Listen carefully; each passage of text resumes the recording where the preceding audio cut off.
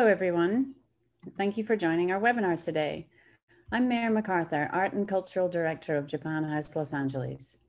Today, we're delighted to have our special guests, Duncan Williams and Miwako Tezuka here for our second webinar relating to the exhibition, Reconnecting, A Vision of Unity by Kengo Kito. Their presentations and discussion today will explore areas of affinity between Zen Buddhist teachings and works of contemporary Japanese art. But before we meet our guests, I'd like to introduce President of Japan House LA, Yuko Kaifu, who would like to say a few words of welcome. Thank you, Mayor. Hello, everyone. It's my pleasure to welcome you all to our webinar today.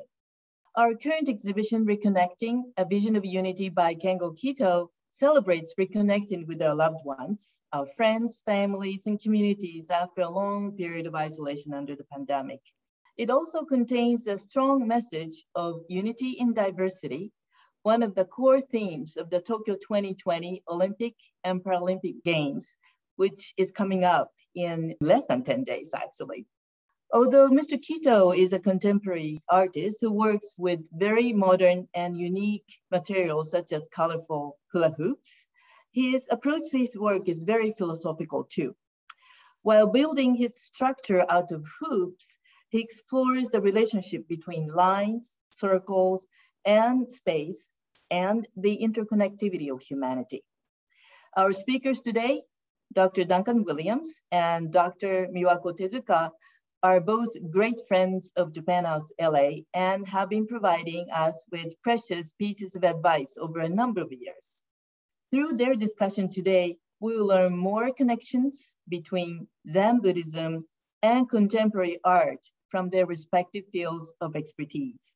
It will be an exciting and interesting discussion through which I'm sure that we learned a lot more about connections and relationship between the contemporary art and the traditional way of thinking of Japanese philosophy.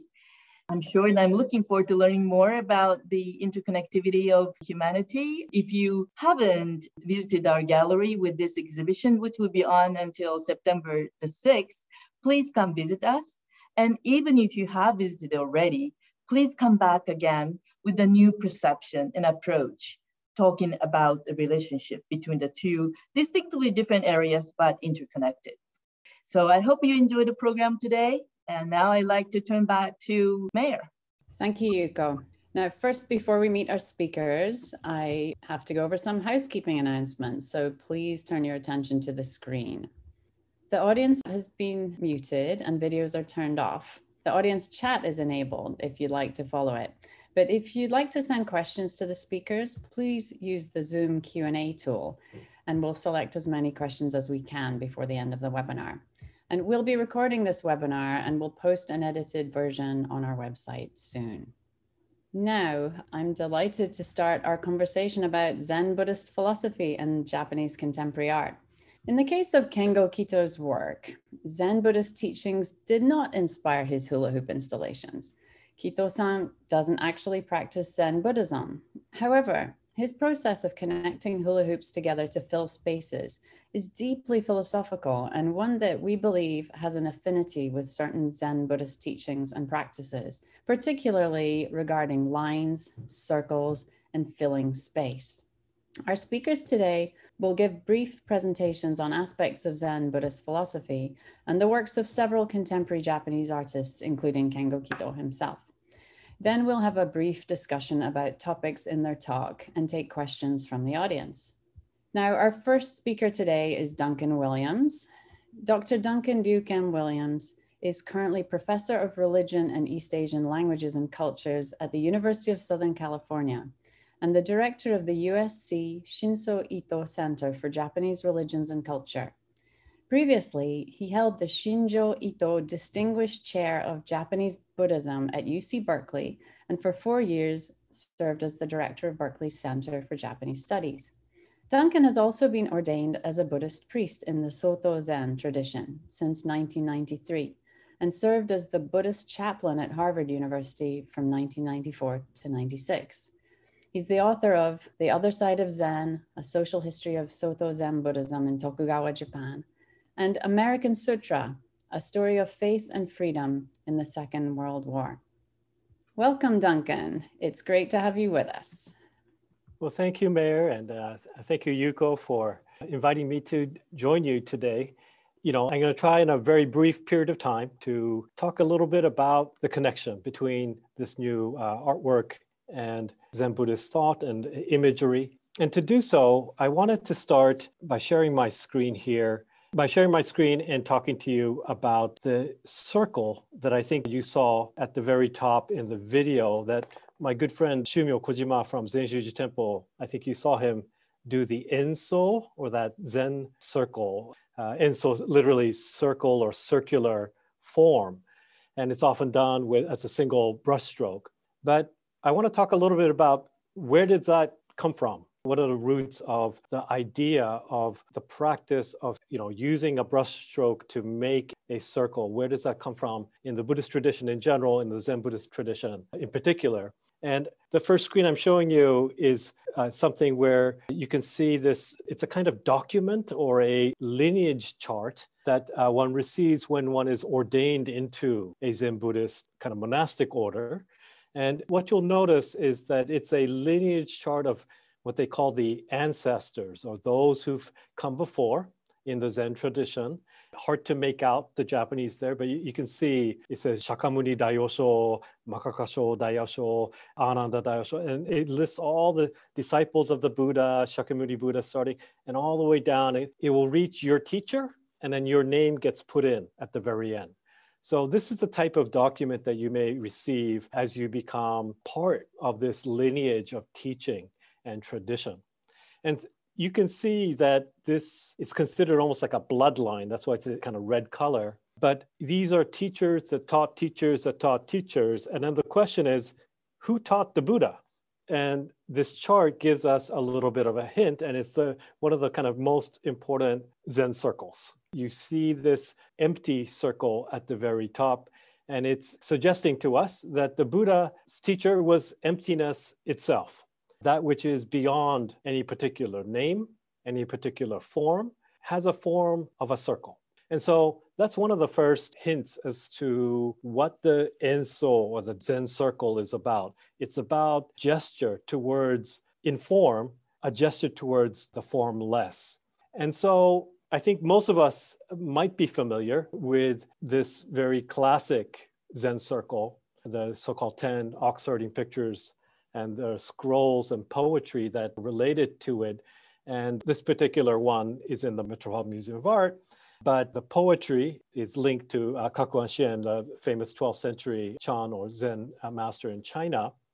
And what we find is that in medieval China, it became kind of the practice to draw these Zen circles in honor of the formless, or in honor of that which is beyond words and letters, as often is attributed to the Chan or Zen tradition.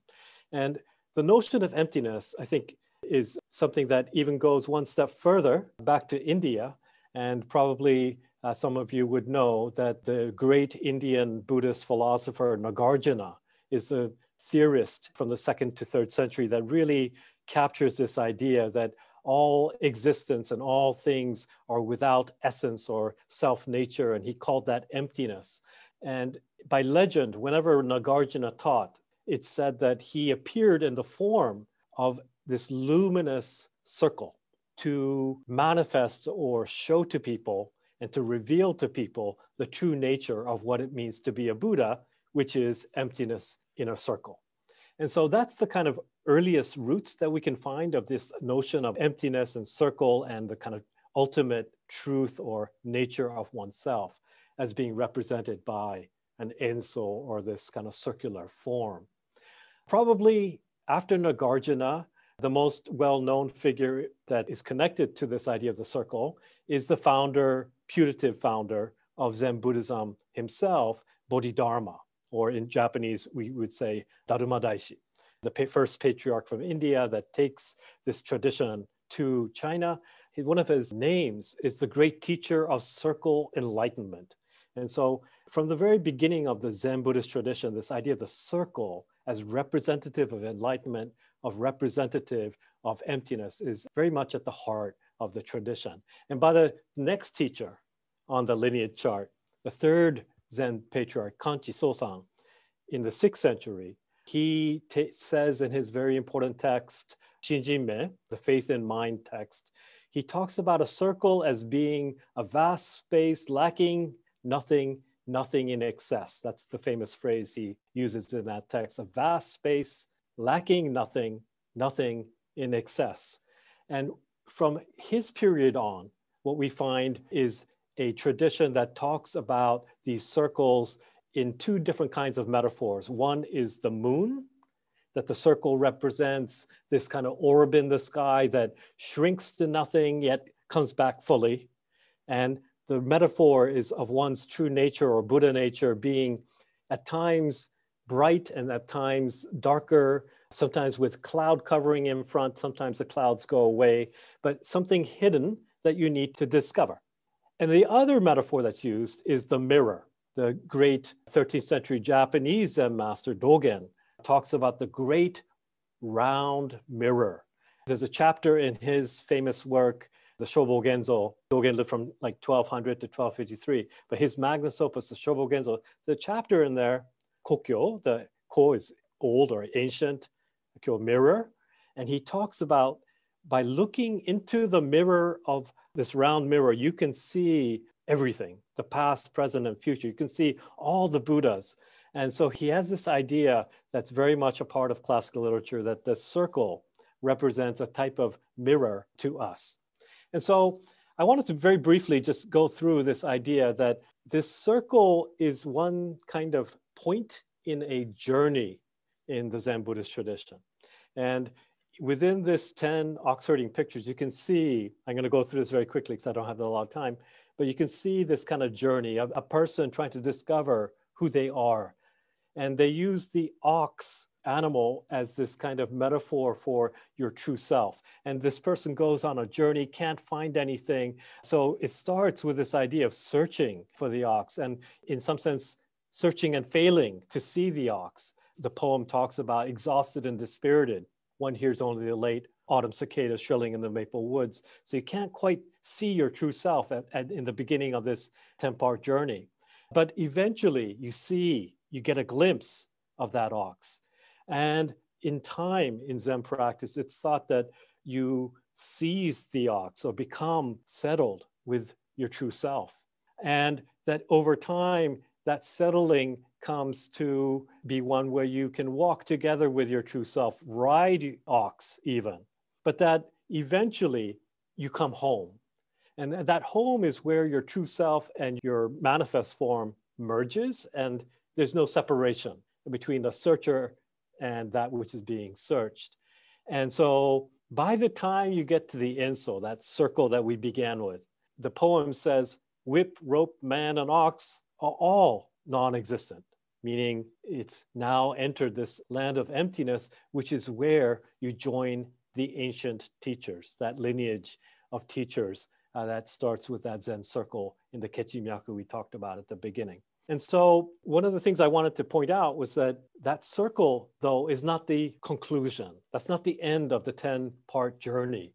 The 9th and 10th circles show that it's not an empty circle, but as you come into oneness, the kind of theme of this exhibit at Japan House, you find that there is no separation at all with everything as it is, nature as it is, rivers flowing tranquilly, the flowers simply being red. That's the poem that gets associated with this one. So the natural world as it is, nothing extra. And then the last picture of the journey shows Hote, this deity that is thought to be the future Buddha, Maitreya Buddha. Your own kind of potential to become a Buddha gets manifest in this form where you enter. It says he enters the city barefoot and chest exposed, covered in dust and ashes, meaning you've entered back into the dusty world. It's not some kind of nirvanic place that you dwell in, but the journey ends re-entering the marketplace, re-entering ordinary, mundane life. So very quick point I wanted to make in my presentation is that that circle is not some kind of ultimate or static state, but it's one part of a longer journey of self-discovery. And I'm going to end with this. Dogen, in a different chapter of that text I mentioned, Genjo Koan, he has these lines. To study the Buddha way is to study the self. To study the self is to forget the self. To forget the self is to be actualized by the 10,000 things. And when actualized by the 10,000 things, yours and others' body minds drops away and no trace of realization remains. And this no trace continues endlessly. So this is where I think this is linked to Mr. Kengo Kito's work, that when he talks about the hula hoops as being one that when enclosed, he calls it sen ga en ni naru. So the line becomes a circle. But when the hula hoop is opened, he talks about it as a flip side of that, which is that en ga sen ni naru. So the circle becomes a line. And so whether we close or open the circle, these things are interlinked, just like, as Dogen is saying, our cells and the Buddha is interlinked, and that when we attain that journey, that this tenfold journey, and let go of that small self, let go of the ox, become one with the 10,000 things, which in classical literature just means the whole world, then, in fact, that Zen circle of no trace of realization, that can continue forever. So I'm happy to talk more about all of these concepts that I think are at the root and the source of what is a Enso and a Zen circle, some of these ideas. But I will now turn it back over to my colleague, Miwako, and Mayor to introduce her. Thank you so much, Duncan. That was fascinating. I wish I could be one of your students at USC. I have so many questions and thoughts rushing around in my head. My head is not empty right now. We'll be hearing from Duncan again in a few minutes, but now we'll be hearing from our second speaker, Miwako Tezuka. Dr. Miwako Tezuka is Associate Director of the Reversible Destiny Foundation, a progressive artist foundation in New York, established by Arakawa and Madeline Gins. Previously, she was Gallery Director of Japan Society in New York and Curator of Contemporary Art at Asia Society Museum, also in New York. She is also active as an independent curator, and her current projects include the 2022 Hawaii Triennial. She has curated numerous exhibitions, including the groundbreaking exhibition Yoshitomo Nara, Nobody's Full, at Asia Society Museum in 2010. Miwako holds a doctorate in post-war Japanese art history from Columbia University and is co-director of Ponja Genkon, post-1945 Japanese art discussion group, Gendai Bijutsu Kondankai, a global online network of post-1945 Japanese art scholars and curators. So without further ado, I'd like to welcome to the screen, Miwako Tezuka. Hello, hi. Thank you, Mayor, for kind introduction. So now I'm going to share my screen. So again, thank you so much for letting me join this webinar. And I'm with you, Mayor. I would love to be Duncan's student and learn more about Zen Buddhism. So today I'm just going to quickly go through some of the key works in contemporary Japanese art by a few Japanese artists, including Kengo Kito, whose works may show affinities or even direct visual conversation with the philosophy of Zen. To me, the story of the 10 ox herding is a story of finding your authentic self. So I think I'm happy that I'm reading the pictures kind of okay way in my own manner. So when I work with contemporary artists, I am most interested in artists who are searching for exactly that, the authentic self. But depending on each artist, it manifests in different forms and mediums that enable them to express their thoughts and philosophy that are deeply consuming them at the moment of creation. In the case of Kengo Kito, his authentic self sees the world as a great continuum, which is the theme that keeps him curious, inquisitive, and analytical. As an artist trained first in painting, he seeks to visualize this abstract concept of continuum in space and time. And since his early phase of his career, he has used a variety of forms and mediums such as painting, sculpture, and installation. Even his work in the perhaps the most conventional medium of painting on canvas, you will notice how his use of glitter and rhythmic lines bouncing all over the frame space constantly challenges the border of the painting that is limiting the space of existence. Staring at his lines and colors, your eyes are affected to perceive the worldly space with different sensations. I think there is always a phenomenological aspect to all of his works. The way Kito's art brings a kind of mind alteration, in a way offering a potential to see the world anew, may have an affinity to a religious practice like Zen practice of meditation or koan riddles. There are many other contemporary Japanese artists who find affinity between their interpretation of the world and our existence in the world and the Buddhist philosophy, particularly in its way of contemplating on all things being transient and yet also being aware of the circle of life and death. An example that is perhaps clearly defined as a work in dialogue with Buddhism in general is Hiroshi Sugimoto's 5 Elements. He has long been fascinated with the form of pagoda, starting from his visits to temples like Horyuji and Yakushiji in his high school years to more recent years. And it also deepened when he acquired one of the Horyuji Hyakumanto, the 1 million pagodas and the Rani prayers, which is miniature wooden pagoda. The form of his 5 elements is a reflection of esoteric Buddhist cosmology that have also been incorporated in various degrees into Zen Buddhist teachings. A cube is earth, a sphere is water, triangle is fire, hemisphere is wind, and emptiness or space is represented by a jewel on top. You can see the correlation with the representation of Zen cosmology in the famous combination of a circle, triangle, and a square. From the contemporary artist's perspective, what interests Hiroshi Sugimoto is how a religion works as an examination of human consciousness. And throughout the history, the mankind has attempted to give a visible form to such examination. The 5 elemental forms are an example.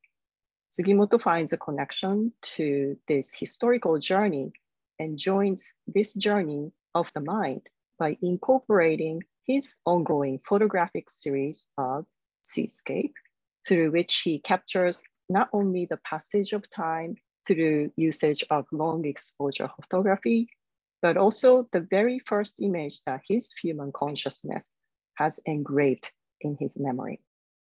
Another example that comes to mind is the work of Mariko Mori. Those who are familiar with her early photographic and video works might first remember the images in which the artist herself appears dressed like a shaman or a flying apsara or a seated bodhisattva in the lotus position.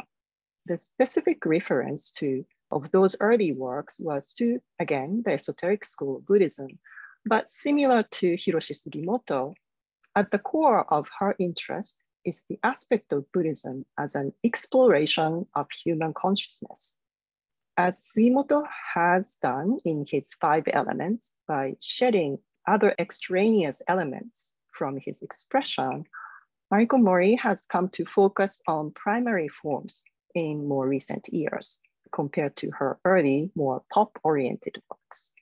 An example of one of her minimalist approaches to expression is Ring, as you see on the screen now. It's from an installation at New York's Japan Society. The work is made of lucite, a kind of resin that reflects light in shifting tones from white to blue, depending on the angle of light and also depending on where you stand. Hung over the indoor waterfall, the sculpture added a shimmering sun-like warm presence over the dark stone slate wall. often described as a meditative space, like an oasis in the middle of the busy Midtown Manhattan. Japan Society's indoor gallery shows this work that may have provided a point of concentration while meditating. I once read somewhere that there is a Zen practice of staring at a circle until you stop seeing it. That vague reference came to my mind while I was installing this work at Japan Society. But I also want to bring up this work to complicate the assumed relationship in our contemporary culture between Zen and minimalism. Zen has certainly become a common word. It's been used as an adjective even, like people might say, I remain Zen about such and such things, or I am decorating my room in a Zen style, so on and so forth. Minimalism and Zen are certainly not the same, for sure. And I would point out that Mariko Mori's ring embodies in its form and concept the long journey she has taken far and wide, from ancient stone circles in northern Japan to Buddhist traditions to even Stonehenge in England. A circle was one of the forms that she found to be a condensed form of various human spiritual exercises, expressions, and practices. And most importantly, the symbol of oneness and unity. In her case, most importantly, as the coexistence with nature. It is interesting to think about Kengo Kito's work and how his works fit into this narrative, or not. He himself has stated that when he began his hula hoop installations, it was for a large museum gallery, and he was tasked to fill that space. As a painter, it was natural for him to consider the possibility of how to draw in space and fill it with colors. The hula hoop gave him the opportunity to free himself from the boundary of flat surface. His initial concern may have been a purely formal one required by the circumstances, but as he continues to work in this method of taking a circle, transforming it into a line, and then connecting it to the next one, then the next, and so forth, he came to realize that this has been the way he conceived of many other works, by finding a point of engagement with the great continuum of the macrocosmic scale and how to make it visible. From the contemporary artist's views, what fascinates them is how abstract ideas like the continuum, in the case of Kito, can be manifested in certain forms. Different artists utilize different methods, and their search for the individual method is equivalent to the search for the authentic self, which the 10 ox herding story shows us all. Thank you very much. Thank you so much, Miwako. That was fascinating as well. I always love listening to your ideas and thoughts on these important connections in art. And I just want to let everyone know that Miwako is the person who suggested that we work with Kengo Kito and bring his work to Japan House Los Angeles. So thank you again, Miwako. You brought a lot of joy to so many people with this suggestion. Kito-san's work has really been very, very appreciated by a lot of people visiting Los Angeles and Japan House LA. Now I'd like to invite Duncan back onto the screen as well, so we can have a little discussion about all of these, well, not all of these ideas. I think it would take us weeks to cover everything, but I'd like to take a few minutes for us to have a little discussion to connect some of the thoughts and ideas in both of your presentations, and then we'll open up to audience questions, because there are some questions out there.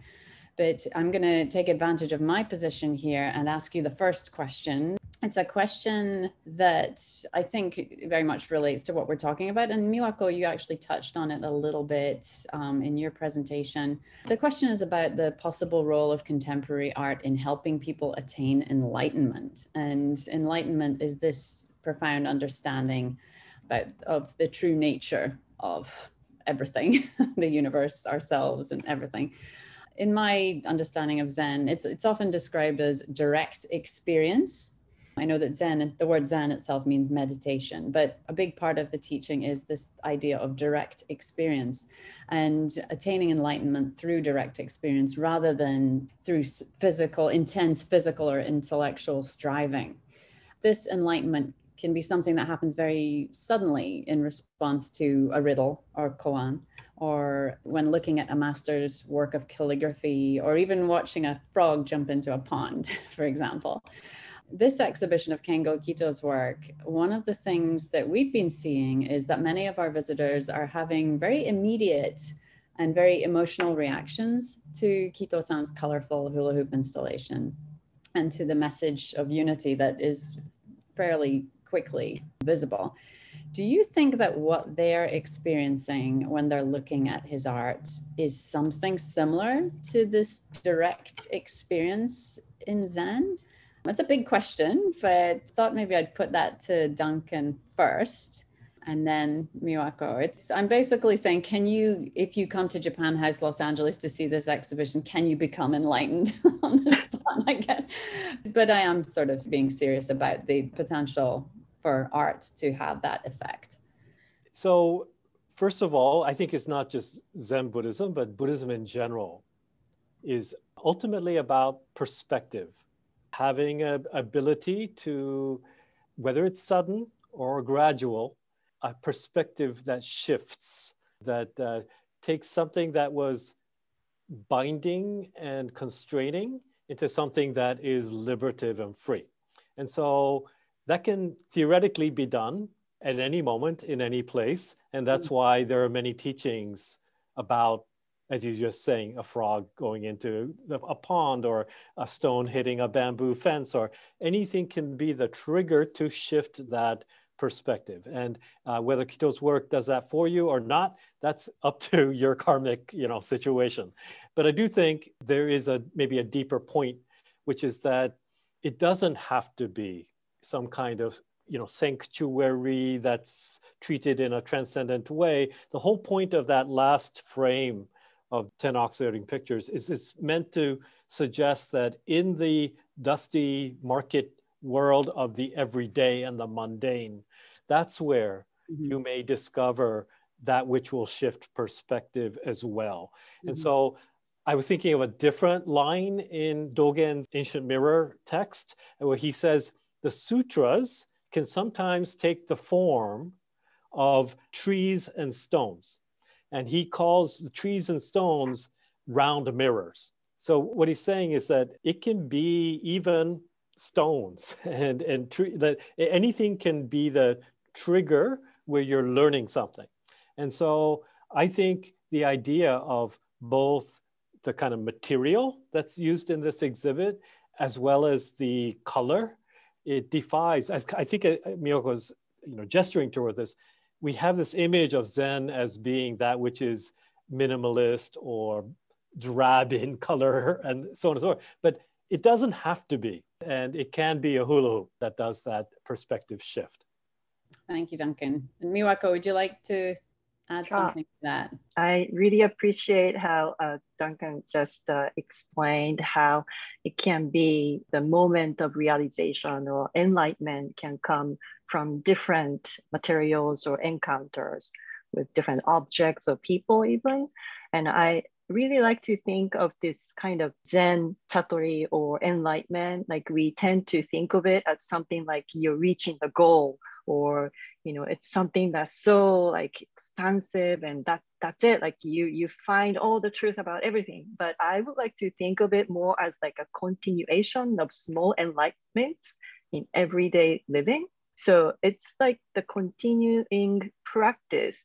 So if we think of Zen practice and the moment of enlightenment in that way, I think contemporary art does have similar function in terms of providing people to really look at the space in a different way, as Kito's hula hoop installation does, or like Mariko's video work that really transports you to some like a mysterious emotional sphere that individual viewer might have different moment of some kind of realization out of it.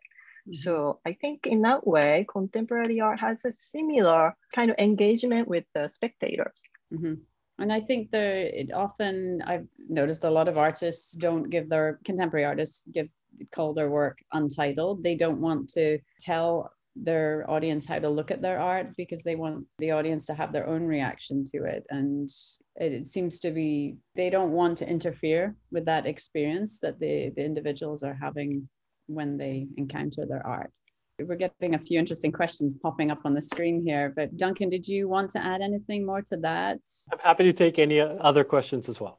This one that's coming up is actually, I had another question myself, but it connects with one of the questions that has just come in the Q&A. And please put your questions in the Q&A and not the chat, please, because that's what I'm monitoring.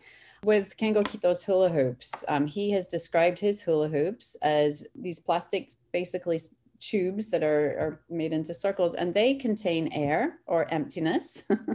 And then, so inside the tube is nothing.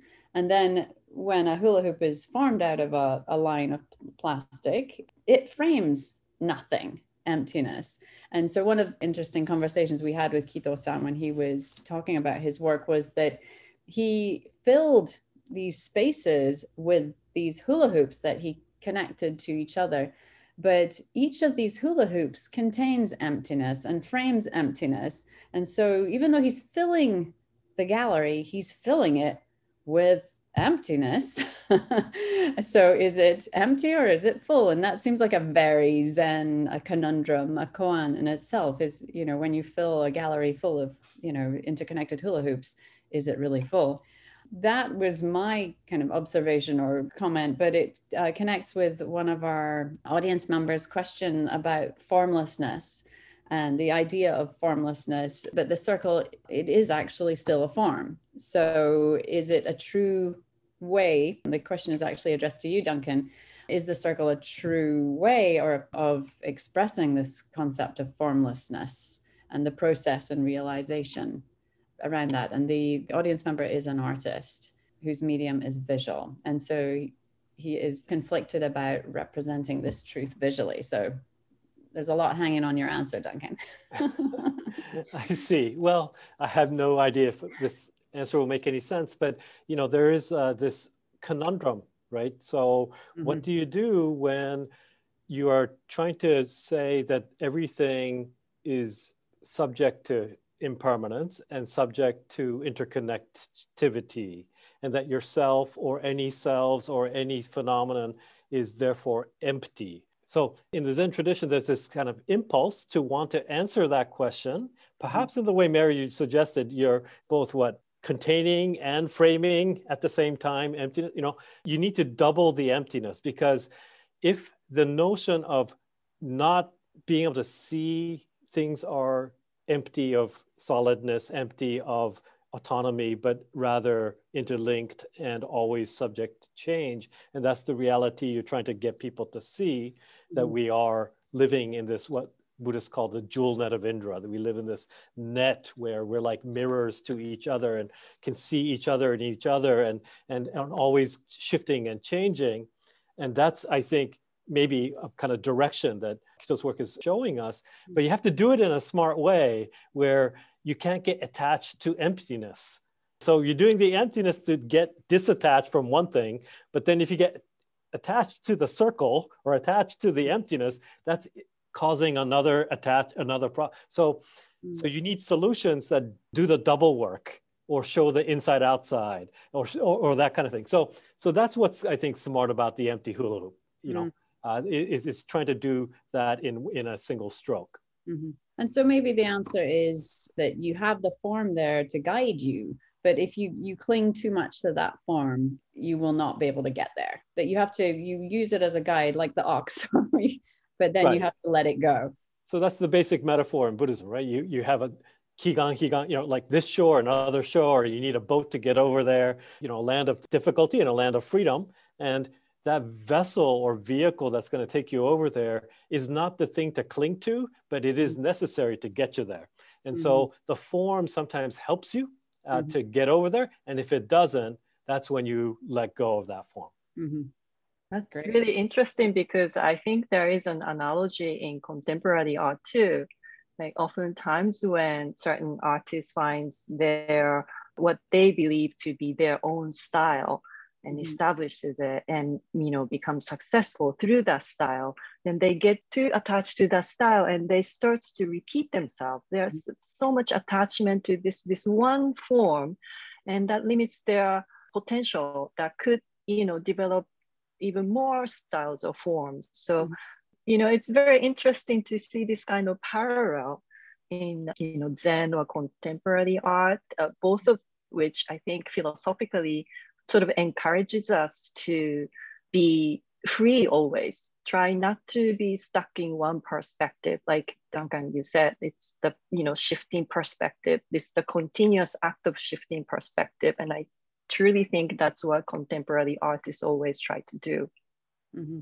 Now, we've had a couple of questions. I'm noticing that time is flying by very quickly, so I want to bring in a few more audience questions. We've had a couple of questions about the difference between minimalism and Zen. Miwako, so you touched upon the connection between minimalism and Zen in a lot of people's minds, in the West in particular. But what do you see as the relationship between Zen and the well-accepted minimalism lifestyle and design in Japan? It's a big question. I understand that. We had a similar question from somebody when they registered. It's not in the Q&A, but it was a pre-submitted question about Zen lifestyle. And whatever you'd like to say in response to that would be very welcome. I think the relationship between Zen and minimalism in the art historical sense, I think the relationship goes both ways. Some minimalist artists find Zen Buddhist philosophy to further develop their idea about how to get rid of any extraneous elements from their formal presentation of their work. But some other artists keeps working from their own philosophy, their understanding of the world, and suddenly finds the connection between Zen. And so their discovery or their encounter with Zen comes afterwards. And then it's mutually beneficial in that way. So relationship goes both ways. And in terms of the sort of popularization of Zen style minimalism, is that it's completely co-opted into this like commercialization. So it's very difficult to get the essence of Zen, but at the same time, I'm not completely opposed to it too. I'm not a purist. If you live in an environment which is designed in a very minimalistic way, if that leads you to develop more curiosity about learning different cultures, then I think it's okay. But I think we need to always keep our minds open to learning new things, new knowledge.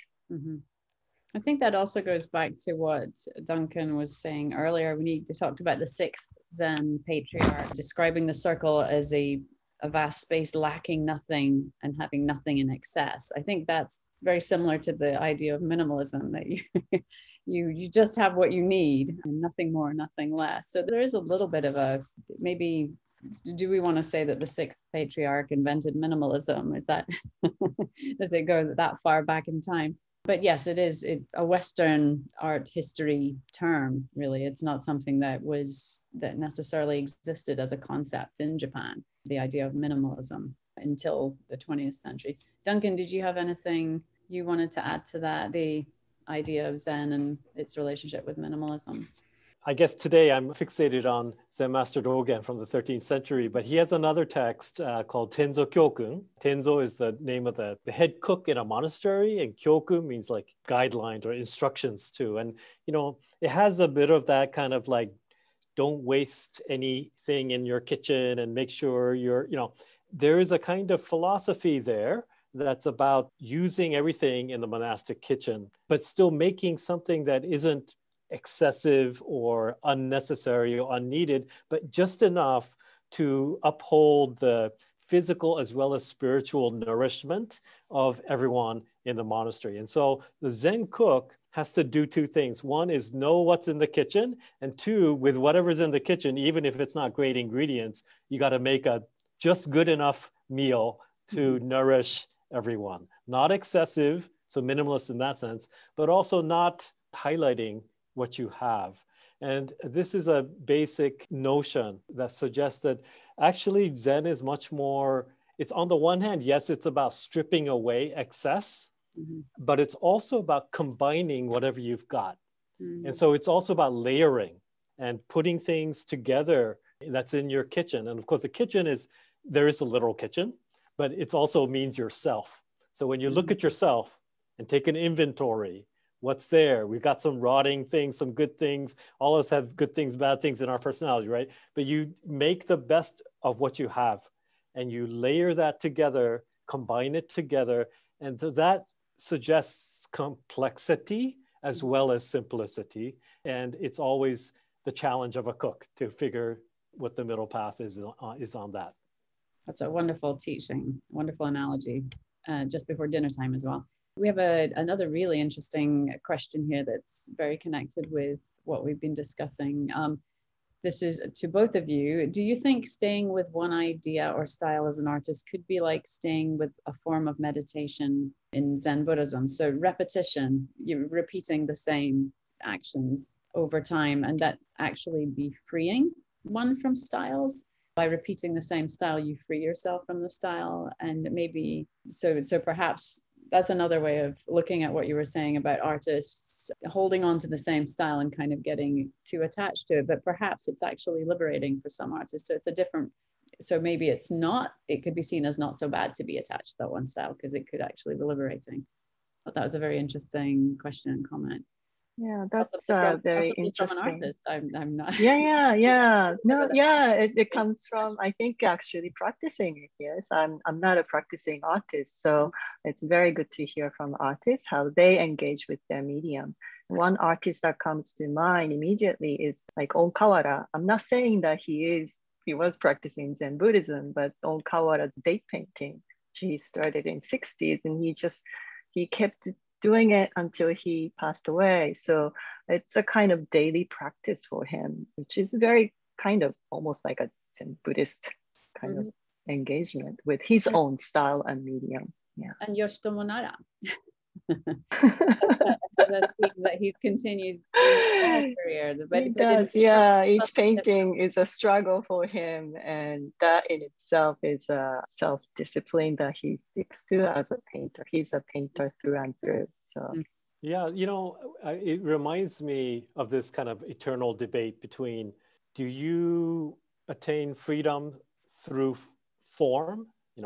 You do that form, and as you were saying, do it repetitively. And in that repetition and in that form, you find some liberation. Or do you flip it and in the freedom, find the form? And there's a famous, funny dialogue about Zen meditation cushions in a temple in America. There's this very famous Tibetan Buddhist teacher who's talking about like how at their Tibetan temples, they would have, all the meditation cushions, and they weren't in a row. Some were pink, some were all these different colors. And then this Japanese Zen Buddhist teacher was talking about, oh no, in our thing, we keep everything straight and it's all black and it's all, and then they realized that it's just two different styles. Sometimes the Tibetan teacher was saying, look, you do the free way, and over time, the people who are serious, they will develop a form and discipline, or you can flip it and do it the form, and in that, over time, find the freedom. So it's not like one thing is better than the other. It's just people approach things differently.